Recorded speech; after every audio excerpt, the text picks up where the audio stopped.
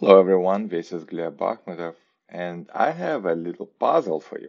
I have a website that shows programming quotes. Every time I scroll to the bottom, it loads more quotes. Now imagine I ask you to find a quote that contains a certain text or certain word. For example, I'm sure there is a word or quote about debugging right here. Everyone knows that debugging is twice as hard as writing the program. So let's say I'm asking you to keep scrolling until you find a quote with the word debug in it. How would you write this? Okay, so to write this, I've written a plugin called cypress-recurse because we want to repeat a Cypress operation until some predicate is true. So let's install the plugin, npm install dev dependency cypress-recurse.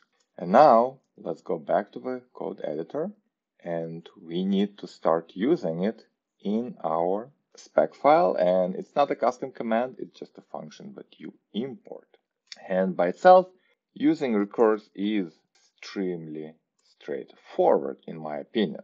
You really need just two arguments. The first one is a function that does something.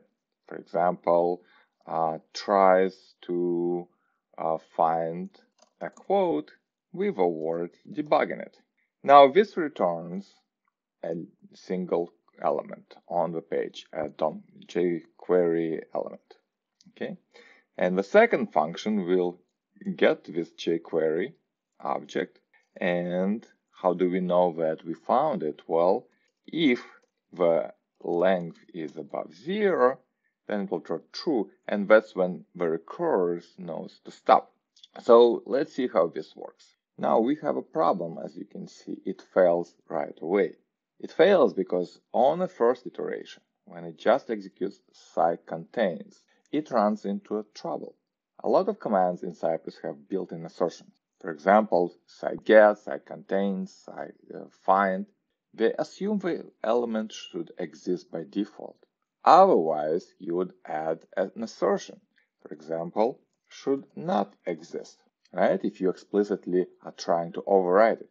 If cycontains has an assertion attached to it, it will disable its built-in assertion should exist and instead will run whatever is attached.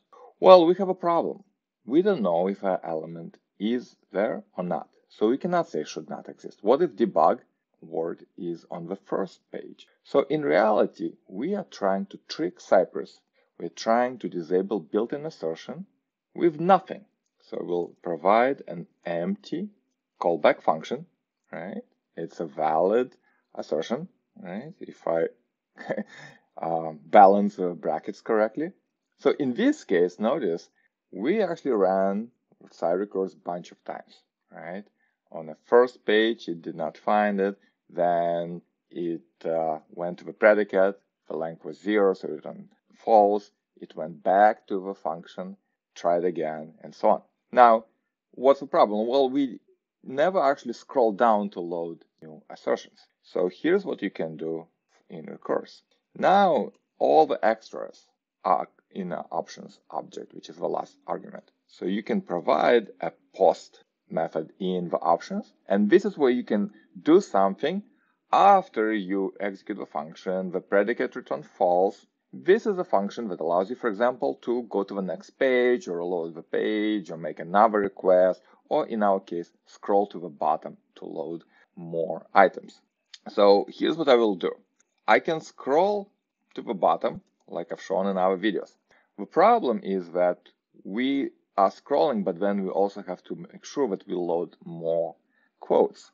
And we don't know how many quotes there are. So the best way to figure out that we scroll to the bottom correctly and the quotes are loaded is to get the previous quotes using cyget quote. Okay, so we get the list of quotes as jQuery.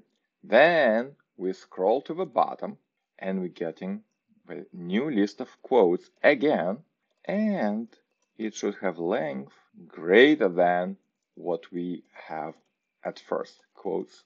Okay, so in the post operation, we're getting the current list of quotes, scrolling to the bottom, getting the list of quotes again, and when they're loaded, the length will increase.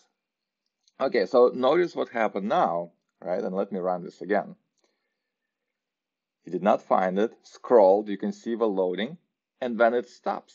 And it actually says remaining attempts 30, right? Remaining attempts 29, remaining attempts. So by default, there are limits, and we can control all of those, right? Let's say scroll only up to 10 times. So in this case, we starting with 10 attempts, 9, 8. And notice that we're printing that the debug returns 0 elements, right? So we did not find the word debug. We did not find them on the second attempt, but we did find them on the last attempt. Here's a highlight in a dump snapshot. Now, I do want to actually see this quote, right? So the cypress-recurse function yields whatever the first function returns, in this case, that element.